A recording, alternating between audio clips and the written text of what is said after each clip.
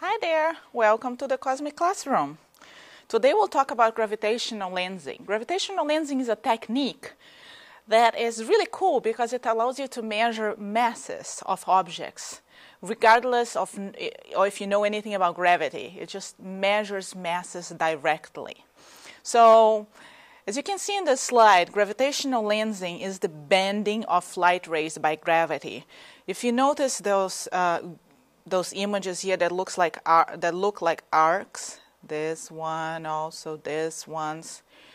There are no galaxies that really come in these shapes. These are actually galaxies that have had their shapes distorted by intervening mass between us, the observer, and this galaxy. So this galaxy is actually in the background of this big, massive cluster of galaxies. In this image, everything that you see is a galaxy. Every little dot there is a galaxy. And remember that a galaxy is the equivalent of our Milky Way, contains hundreds of billions of stars in each one of those galaxies. Now, what is it about this distortion that allows us to measure mass?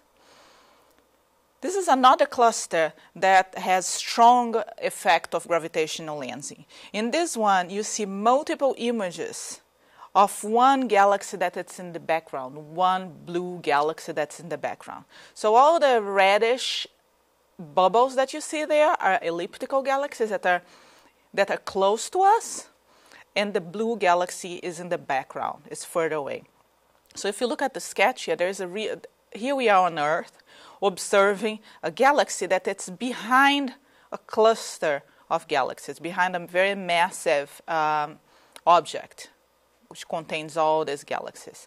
Well, we wouldn't see this galaxy necessarily because the galaxy is right behind the other galaxies in the big cluster, but we do end up seeing it because the light that would otherwise just never reach us and go this way is bent by the mass of the galaxy cluster and reaches us, creating then images.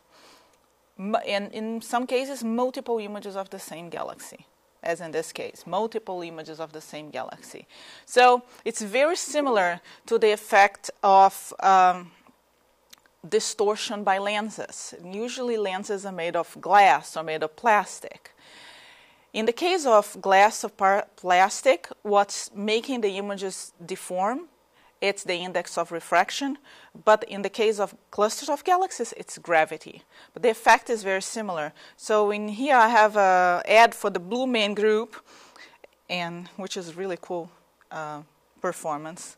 And if I just get a wine glass and I put on top of it, you see that the letters behind get all distorted, right? They change shapes. Well, it's the same thing. See how they are all around the center of the glass? The same thing is happening with that picture that I just showed you in the slide. So let me make sure you understood what gravitational lensing does. Take a minute. See if you can guess what this is an image of. Any ideas? What could that be? Look at it some more. What is it? So these are multiple images that you observe due to the reflection of the headlights of a car.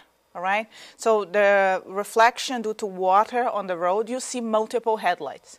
There aren't multiple headlights. It's just that you see those images. Those are not real objects. It's the same thing with the galaxy. When you see multiple images of the galaxy, doesn't mean that there are multiple galaxies. It's one galaxy that has been distorted.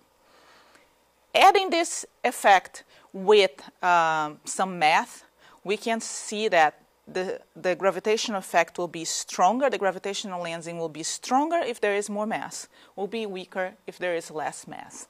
So by knowing that, we can actually weigh galaxies and weigh whole clusters of galaxies. And that's why this technique is so important.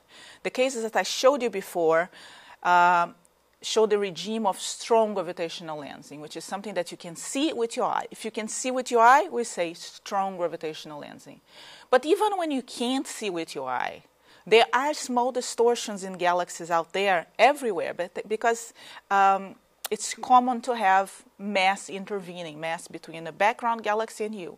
So the light is always slightly distorted. Sometimes your eye can't see, but the computer software can, statistically. In that case, we say that that's the regime of weak gravitational lensing. The same thing, one is a stronger signal than the other. Now that you know what gravitational lensing is, I hope you can understand what's the evidence for the existence of dark matter, since gravitational lensing is one important tool in measuring the mass in a cluster of galaxies. So I'll see you next time. Hope it helped.